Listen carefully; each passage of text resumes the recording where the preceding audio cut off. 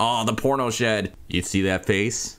That's the face that only comes with the joy of manual labor and grass stains all over your white Converse. Welcome back there, lawn care crew. I think I found a hack in order to advance time very quickly in this game. Let's see if it works. I've got 1 day left on this headquarters. Oh yeah, this is the yard with the porno shed in the back. Let's get at it. Let's see if we can do the worst lawn mowing job ever.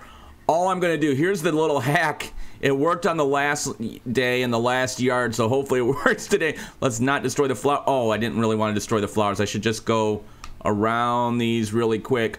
All I'm trying to do in order to skip time, I figured out that you can leave a contract in the middle of a contract. You don't actually have to complete it, and you still get a portion of the money that you're supposed to collect for the day. As well as, most importantly in this case, isn't so much getting the money, although I do want the money, because my goal is to fix my mistake of not starting the process of upgrading my headquarters soon enough and just trying to get past these 7 days so I can hire my first employee, because I am getting that scag one way or the other.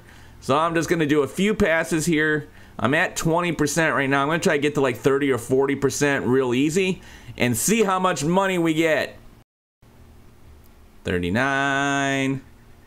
Oh yeah, this is 40%. That's good enough. Took a total of 3 minutes to get that done.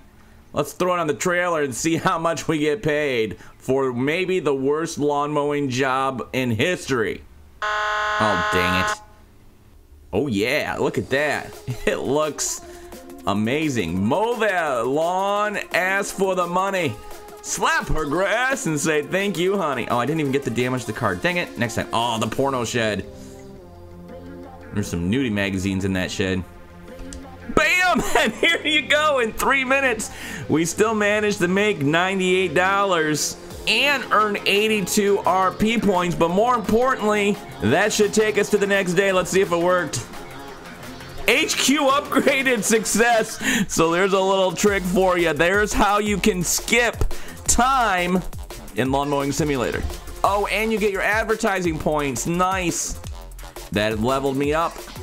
Okay, coming up in the next episode, we will be taking out a loan, buying a scag, and hiring our first employee.